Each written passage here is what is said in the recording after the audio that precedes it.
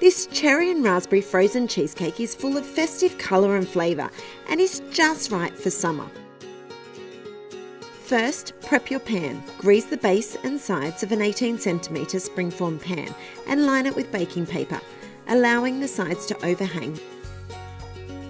Next, process the Oreo biscuits in a food processor until they're finely chopped. Then add the melted butter and process until well combined. Spoon the biscuit mixture into the prepared pan and use the back of a spoon to spread and press it evenly over the base. Put the pan in the freezer for 30 minutes or until the base is firm. While the biscuit base is in the freezer, prep your cherries. Cut the cherries in half and twist, then cut into quarters, removing the stone. Place the cherries and 2 tablespoons of sugar in a medium saucepan with 1/4 cup of water. Bring to a simmer over medium heat and stir occasionally for about 5 to 7 minutes or until the cherries collapse and the mixture thickens slightly. Set the mixture aside to cool. When the mixture is cool, transfer it to a food processor. Process until smooth. Next, place half the cream cheese, half the cream, and 1/4 cup of the remaining sugar in a clean food processor. Process until smooth. Add half the cherry mixture and process until well combined. Pour the mixture over the biscuit base and then return to the freezer for 30 minutes or until the mixture is firm to touch.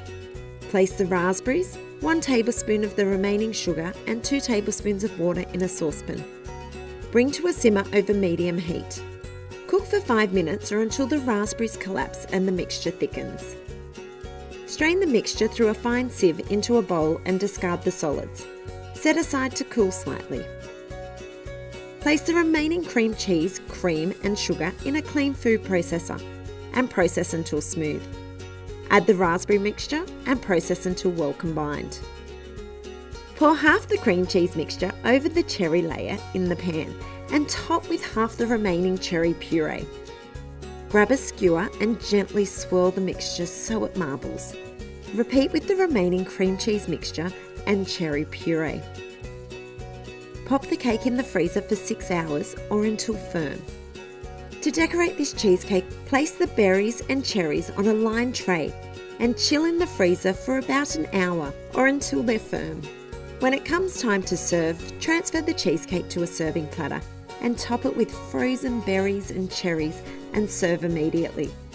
This frozen cheesecake adds a touch of white Christmas to your festive celebrations, and it's a delicious way to make the most of in-season cherries.